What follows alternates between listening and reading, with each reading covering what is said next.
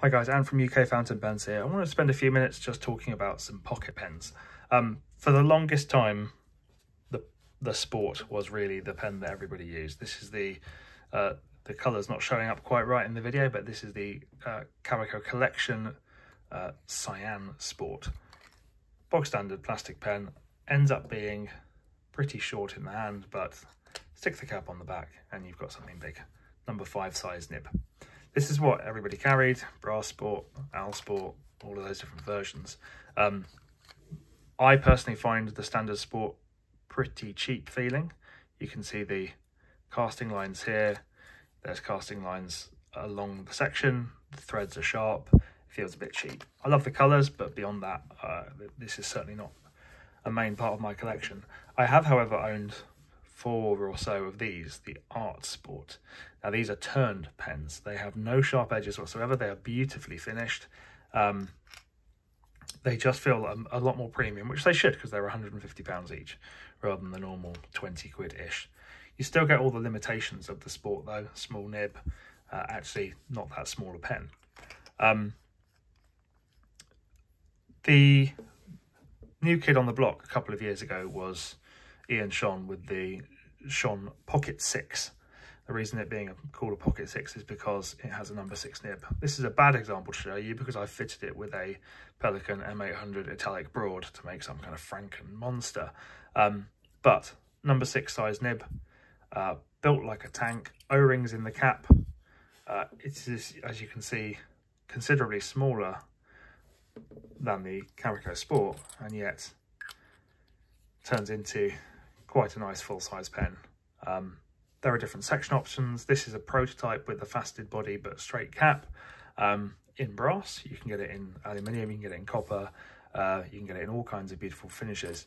This became my favourite pocket pen for a couple of years for a lot of very good reasons. I have 2 now. I've been through about 7 of them. They come in a fabulous range of colours and I love them to bits. The great thing about it is that with that number 6 Jovo size nib, you can swap in whatever nib you want and you'll get a properly full-size writing experience. Now this summer I picked up this, the Ensso Puma Pocket, and it really blew me away. It's made of titanium. The threads are a little bit picky, which is unfortunate in a pocket pen where you need to unscrew and screw them a lot. But what really stands out is it's got a Bock number 6 size nib. This one is titanium. When you have it turned into a pen, into a full-size pen, it really does feel full-size. This section is much bigger and more generous than almost every pen in my collection, and I like big sections. You know, it compares very favourably to this Namisu Yorushi 20. It's a long, beautifully curved section with the threads set very far back, and what that means is in the hand, actually this feels like a big pen. Not even like a pocket pen with the cap posted. It feels like a proper big pen. It's made from titanium. The finishing is, you know, still the occasional sharp edge on the threads, but really nicely done. The cap inside lip is rounded, and it just feels like a very tough piece of kit. It looks like a bullet. It feels like you could fire it like a bullet, and it would be fine at the end of it. So I was really impressed by this. You can see it's a little bigger and certainly girthier than the Schon pen, but very much an alternative design, and I like it a lot. Now this week I received this. This is a prototype of in the prototype sale from Namisu, the Scottish manufacturer. I've tried and liked several of their pens, not enough to keep them, but they're always interesting and doing something different. And the same is true of this. I didn't quite get around to backing the Kickstarter, so this is not a new design by any means, but it's my first time using it. And you can see it's very much down the Sport kind of model. Very similar size to the Sport. It's got that long cap design rather than the cap that's you know, nestled up to the barrel. And that gives it some interesting proportions when you take the cap off.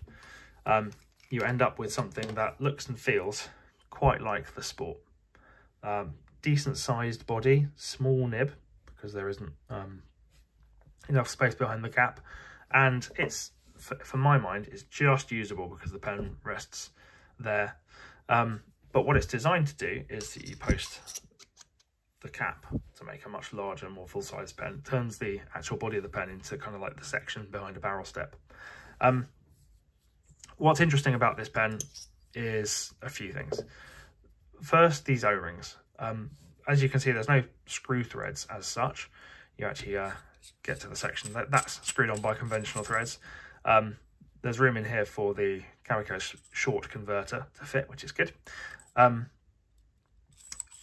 What you have instead is these O-rings which hold the cap on and provide a seal. So 3 presses and it's seated deeply, I assume, against the lip inside the cap. That provides you with a seal. I'm hoping, I haven't experienced it so far, that pulling that off and breaking that seal doesn't force ink out of the pen.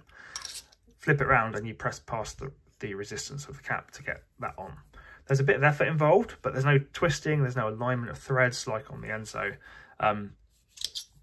You can, you know that cap's not coming off either once it's on. Long-term durability, who knows? O-rings are made to last, but they're not made to last forever. The second thing that's of interest is this knurling. It's not functional at this end. It is functional at this end to remove the actual pen from inside the barrel. But it gives this sort of industrial feel to it. And that is reinforced by this very strong screwed-on clip, which reminds me of the kinds of clips you get on, open my drawer here, the tactile turn side click here.